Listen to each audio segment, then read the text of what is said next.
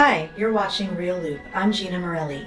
In this episode, we'll dive deeper into what's causing low inventory and explore housing affordability in contrast to home price appreciation.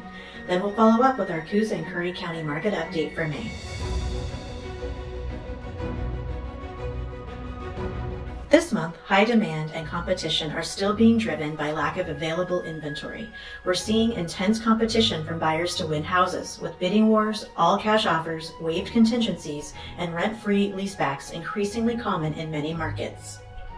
One reason for this is less seller traffic throughout most of the country, while in contrast, buyer traffic remains very strong, driving buyers to do whatever it takes to stand out while driving home prices up, as shown in the March year-over-year home price appreciation, with FHFA reporting 13.9%, CoreLogic 11.3%, and Case-Shiller 13.2%.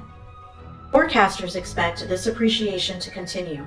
How much will depend on demand remaining strong while supply continues to lag behind. As we've said before, with the seller supply being reduced by the pandemic, we can expect to see some return to the market as they feel safer. Examining supply from builders, on the other hand, we see headwinds of rising costs. You can't turn on the TV without hearing about rising costs of lumber in today's market. Robert Dietz from the National Association of Home Builders said this: "The decline in single-family home permits indicates that builders are slowing construction activity as costs rise. While housing starts were strong at the beginning of the year due to the home builders constructing homes that were sold pre-construction, higher costs and limited availability of building materials have now paused some projects." There are reasons to believe that this is likely to be an unusually long and strong housing expansion. Demand is very strong because the biggest demographic cohort in history is moving through the household formation and peak home buying stages of its life cycle, referring to millennials as reaching the stage of wanting to buy homes. With the current level of home price appreciation, many are wondering about housing affordability. Looking at the Housing Affordability Index by NAR, with higher numbers indicating more affordability, we see that homes are now more affordable than almost as far back as 2012, with a noticeable spike in the middle area where distressed properties dominated the market after the housing crash. Looking at this visual of the median income needed to purchase a median price home, we see another positive indicator of housing affordability relative to what the dollar will buy.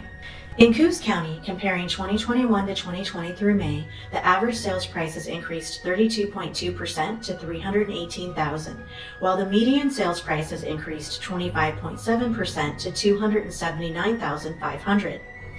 Inventory is down to 1.3 months compared to 3.3 in May 2020 and 1.5 in April 2021. Total market time for homes averaged 32 days in May compared to 84 in April 2021.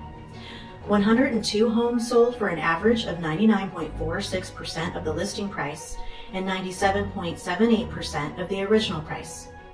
In Curry County, comparing 2021 to 2020 through May, the average sales price has decreased 2.2% to $351,100, while the median sales price has decreased 0.2% to $322,000.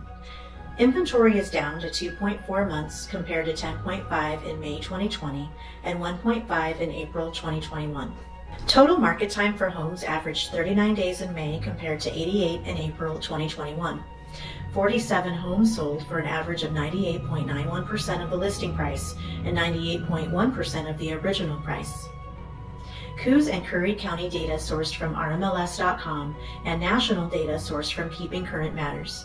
If you'd like to know more, feel free to send us questions or post comments. We are always looking for better ways to serve our community, and hearing from you helps us do that. Stay safe and keep an eye out for next month's market update.